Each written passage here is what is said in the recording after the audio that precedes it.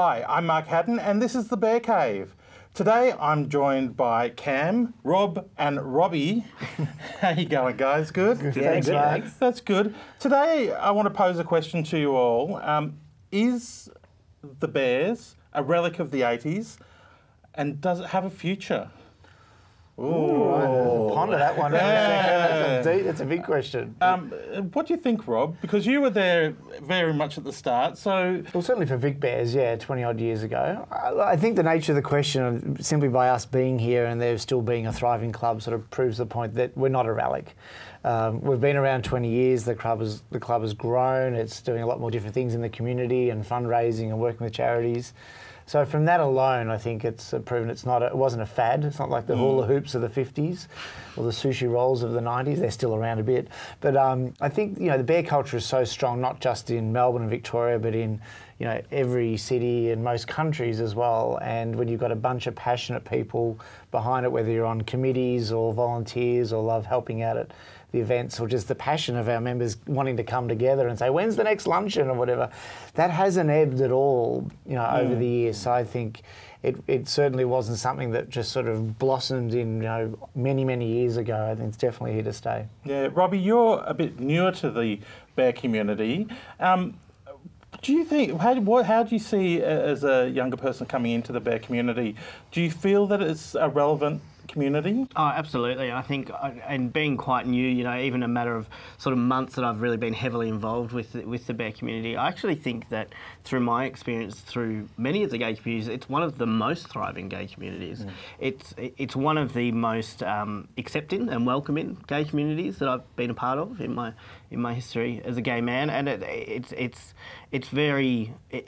serves a larger purpose through Vic Bears and through a lot of their through a lot of their events and everything. It really opens doors for people to meet people and feel like they're a part of something, a community more so than others. Camm, you were recently and you're a runner-up in Mr. Vic Bears this year. How do you feel? You obviously came into Bears in a big way. How do you feel about Bears going forward? Do you see your future in Bears, or...? There's definitely a future. I wouldn't say there's not a future. There's definitely been a history. There's always a history, a present and a future with everything. However long that future may be is the next question, obviously, but that's where myself and Robbie, being in sort of the similar generation, we're the next. We are the people who are going to take this community forward. We're going to be the ones who are going to take Vic Bears forward into the next 20, 30, 40 years. We have to get the younger people into our community now. That's going to then help us continue this generation on and on and on. If we don't, the way we're sitting right now in regards to the membership within sort of the community and the sort of people who attend our events, if it was to sustain the way it is now, we'd be gone within the next 10 to 15 years. It's my personal belief on that one as well. But I reckon if we don't get young people into our community and into our sort of our events and our social aspects and everything as well, we're not going to have a future. So I put a call out to everyone who is even thinking that remotely that they may want to be part of our group or maybe want to be part of the community. Just have a chat. Come to one of our events. Meet us. We can certainly show you a really good time. We have some amazing events. Like we have lunches, we have den nights, we have so many events all through the year. And I just think that for me coming to Melbourne, it was a great experience to sort of find a group that I fit into so well. And certainly getting the confidence to then go to participate in the Mr. Vic Bears competition and have a very close competition, which was and very great fun competition as well. Yeah, there was only 2 points there. There was 2 points between us, down like 160 or something points. It's pretty crazy. Yeah, but I think Camm actually raises a really good point. I mean, we're looking at the next generation taking it forward, and in this day and age of apps and homogenisation within to the general wider community, do you see that, because it's always been very isolated almost, do you see that homogenisation and the technology being a problem for the bear clubs in the future, Rob?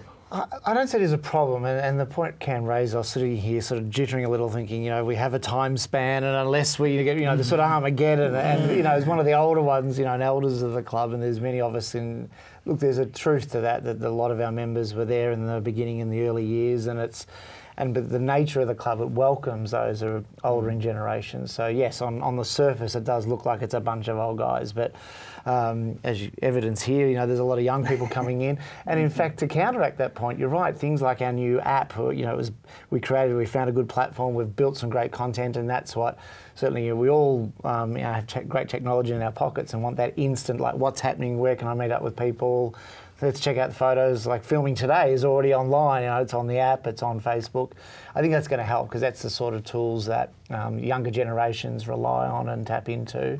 So as long as we keep relevant, not only in what we do for the people that like to come together and socialise, but interact with our members and our community in a way that they like to receive information, whether it's newsletters or standing up on stage and saying stuff, which you and I have done as well. That works. But you know, varying that, I think it will always have a future. And as Camm pointed out, it's certainly getting young blood in, and then those new ideas, and probably Vic Bears in 2025 or 2026 will look different, and that's great, and it should, you know, because it's not as it was when it was, you know, created in '96, all those years ago. So.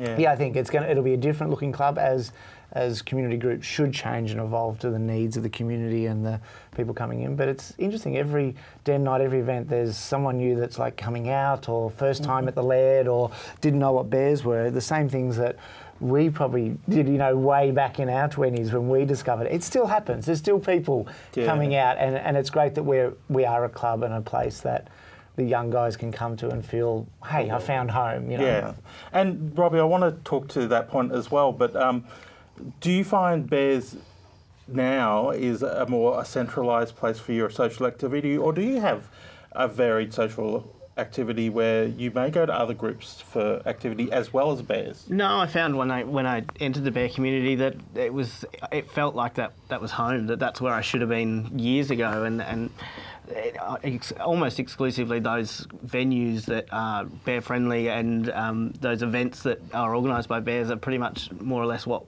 we do in our social life now. That's where my friendship groups are, that's where my roots are, and that's been a very quick turnaround.